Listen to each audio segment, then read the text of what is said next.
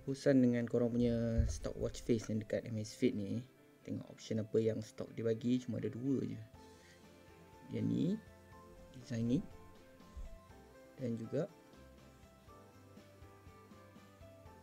design ni, 2 saja. So kalau rasa nak try pakai custom watch face macam yang contoh saya install ni, bolehlah follow step-step di bawah. So first sekali, buka Amazfit app, pergi pada profile, klik pada jam tersebut dan klik pada watch face setting. So kat sini kita boleh browse option-option stock yang dibagi, online watch faces yang ada orang design dan upload kat Amazfit punya app. Pertama yang kita kena buat ialah download watch face. Mana-mana salah satu watch face ni, walaupun korang tak suka pun, download je satu, sebab ini step yang penting dalam untuk buat dalam step seterusnya. Contohnya this one, download je. Okay, sync, download watch.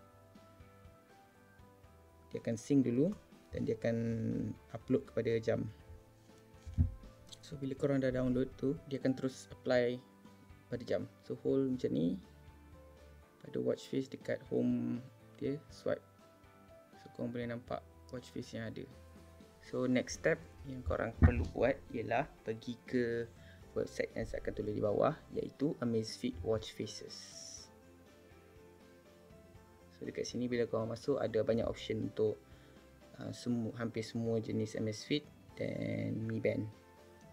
Masuk, pilih pada Amazfit GTR, Verge Lite ataupun Verge, dan seterusnya pilih size, diameter atau jenis model jam, dan swipe lah sampai ada yang berminat. Contohnya saya suka yang ni, klik dan swipe ke bawah, akan ada button download. Cari button download dan klik kat situ. So dia akan simpan satu file dekat dalam file.bin. Okay, step seterusnya ialah pergi dekat mana-mana file manager, contohnya my files. So first sekali yang korang kena buat ialah pergi kat download, cari di mana korang download file tersebut. Okay, ni file dia. So move Android data com.huami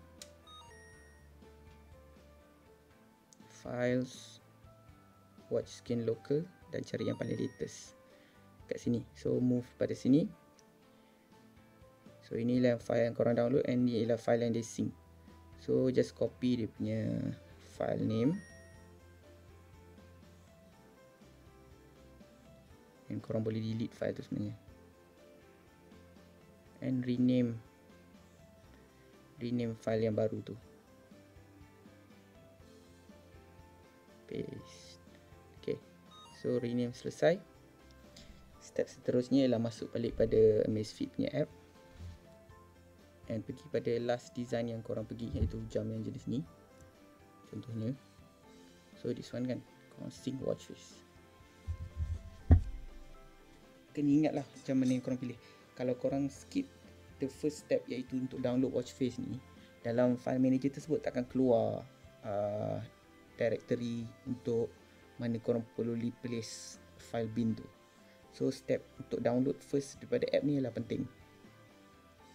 Tapi problem dia ialah korang boleh sync satu watch sahaja pada satu masa. So semoga maju jaya lah.